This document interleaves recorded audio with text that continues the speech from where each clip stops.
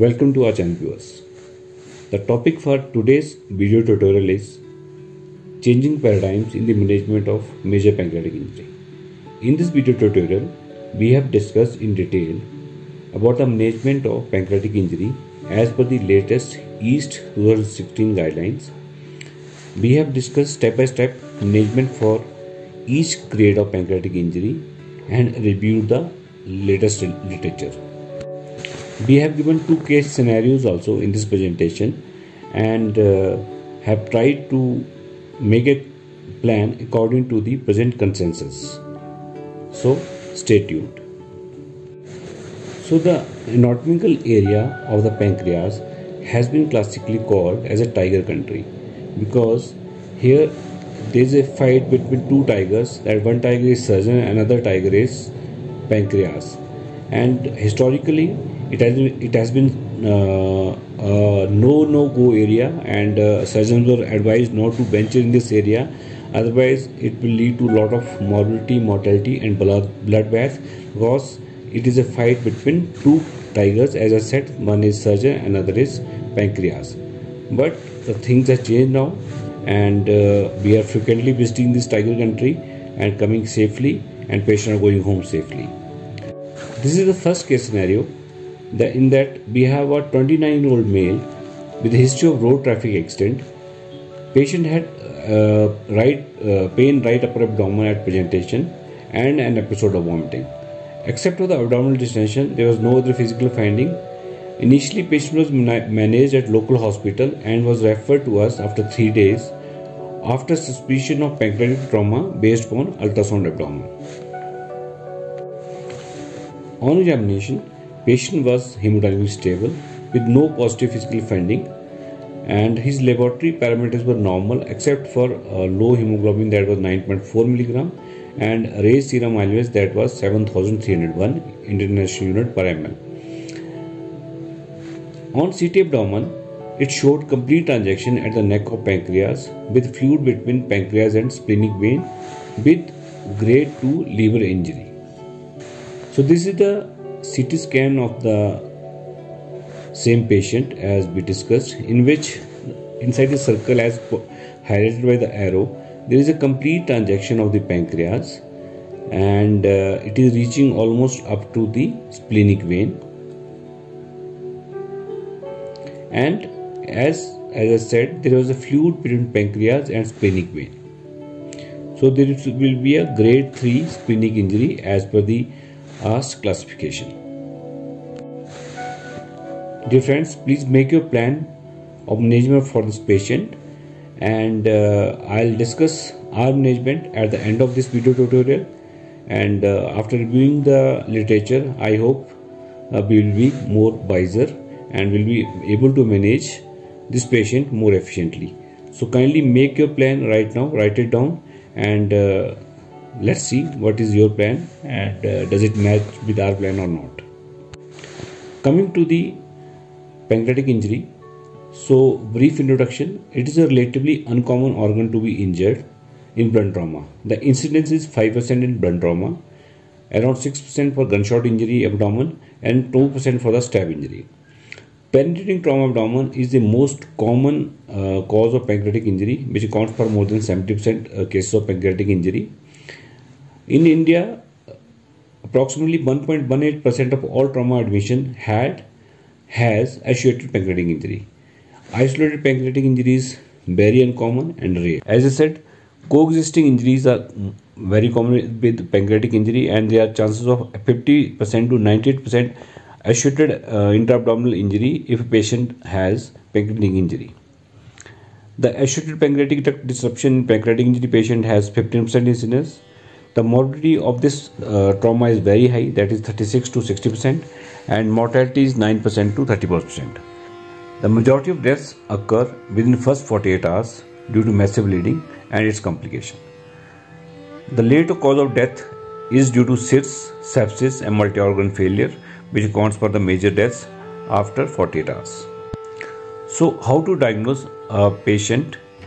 First will be clinical, and we should have strong suspicion if there is a history of blunt trauma or a heavy object falling on the abdomen especially in the epigastric region, or there is a road traffic accident with handlebar injury or seat belt injury.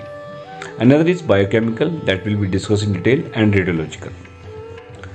Coming to the biochemical analysis, the cornerstone of diagnosis is amylase and lipase level. So serum amylase is elevated in 80% of patients with blunt pancreatic injury. An elevated amylase level mandates a direct evaluation to rule out pancreatic injury, and studies has shown that amylase level upon admission are not very sensitive. That we will see again in subsequent video. The diagnostic yield of amylase is time sensitive. The normal serum amylase is found in 35% of patients with complete main pancreatic duct transaction. A value obtained 3 to 6 hours after presentation has much higher accuracy in predicting the pancreatic trauma. So serial or delayed measurement of amylase are more useful. So this is a study published in Annual Surgery by Takishima et al. So they have shown the relationship between the serum amylase level on admission and time elapsed from injury to admission. So they have studied total 73 patients, and they've noticed that the serum amylase level within 3 hours of the admission had a normal level in 35% patient in first 1 hour, 21% patient in 1 to 2 hours after injury, and 15.4% patient in 2 to 3 hour injury. If the amylase level was sent in 3 to 4 hours and 4 to 5 hours or more than 6 hours after injury, the number of patients with the normal amylase level dropped to 0%. And this is a very significant study, and so any patient in which we are suspecting clinically there is a possibility of pancreatic injury or the symptoms are not explained by other investigation method, we should send a serial amylase level, especially after 6 hours, and if they are rising, that are pointed towards the pancreatic injury.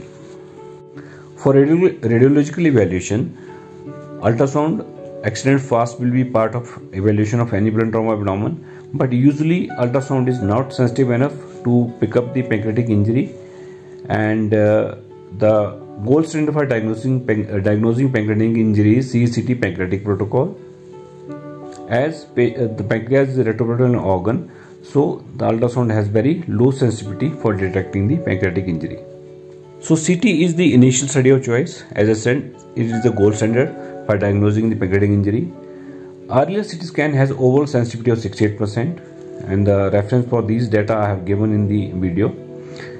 False negative in less than 12 hours after trauma chances are 20 to 40%. That we should remember that CT may not pick up the initial pancreatic injury finding in less than 12 hours, as there are little change in the density and minimal separation of the lacerated pancreatic fragment. Multi-detector CT scan in portoluminous phase has higher accuracy for detecting the pancreatic injury. Approximately 5 to 10% of MPD injury are missed on CT scan. And if there is a clinical doubt, and in the scenario of raised amylase level and normal CT scan, we should repeat the CT scan after 8 to 12 hours after the admission to detect any missed injury of the pancreas. In multi-center study, examining the use of CT scan by AST, that is the American Association of Surgeons for Trauma, had given these signs as a hard sign for pancreatic injury, that is active bleeding from the pancreatic tissue, there is a pancreatic hematoma or laceration, there is a diffuse enlargement or edema of the pancreas or low pancreatic attenuation. And they said that laceration of more than 50% of gland thickness on CT scan should raise concern for pancreatic ductal injury. So this is the ASK classification of pancreatic injury, in which the pancreatic injury has been graded from grade 1 to 5. Grade 1 and 2 has two components, that is hematoma and laceration, and grade 3 onwards are laceration only. So grade 1, if hematoma is a minor contusion without duct injury or tissue loss, or laceration, this is a minor laceration without duct injury or tissue loss. Grade 2, hematoma involving more than one portion, we will see in the picture also, and laceration with disruption less than 50% of circumference. As I said, if the circumference involved is more than 50%, we should suspect the major the MPD injury. Grade 3, laceration, there is a distal transaction or parenchymal injury with duct injury. If duct is involved, it becomes grade 3 injury. And grade 4 is laceration, which is proximal to the superior mesenteric vein, or there is a major parenchymal injury proximal to the superior mesenteric vein. Grade 5 is again laceration, there is a massive disruption of the pancreatic head. So figure B, that is the grade 1 injury. There is a hematoma which is involving only one portion of the pancreas, that is the neck in this case, and or a laceration which is not involving any tissue loss, or there is no duct disruption. Grade 2 is when the hematoma is involving more than one portion, that is in this case is extending from the body to the head, and neck is also involved, or there is a laceration with tissue loss without duct injury. Grade 3 is when there is a distal transaction, or there is a parenchymal injury which is involving the duct that is leading to the leak of the pancreatic juices. Grade 4 will be laceration which is proximal to the superior mesenteric vein, or there is a major tissue loss proximal to superior mesenteric vein towards the duodenum. And grade 5 is major disruption of the pancreatic head. What is the role of MRI or MRCP in the management of pancreatic injury? So we have to understand the concept of dynamic secretin stimulated MRCP, in which B gives secretin to enhance the secretion of pancreas, and I don't think it is available at much center, but theoretically we should be knowing about this modality of MRI or MRCP for diagnosing the pancreatic injury. So as we all know that it is non-invasive, and if we add secretin stimulated MRCP, then it is a dynamic deformation for continuing leakage. It is more useful in chronic or delayed setting, difficult in acute setting due to its time consumption. Only a few case series for its use for pancreatic coma, so no current valid recommendation can be made for this technology. So if we have label, we can use it, but there is no literature evidence that it is should be done or should not be done. Intraparenchymal hematoma may cause duct decompression, showing as a loss of duct on MRCP, that we have to keep in mind. If there is a intraparenchymal hematoma, then on MRCP that will show a discontinuation of the duct, and it will upgrade the injury grade to grade 3 or higher. And differentiating from true duct disruption may require ERCP. ERCP, as I said, it is the gold standard for diagnosing the major pancreatic injury and in defining the continuity of main pancreatic duct, especially in the doubtful cases, and precise localization of the site of ductal injury. During ERCP, it is also becomes therapeutic also, that we can place stents and useful adjunct to non-operative management, and it is a complement to surgical treatment of proximal pancreatic injuries. The risk is during ERCP there can be exacerbation of the pancreatitis and sepsis from overfilling of the disrupted duct.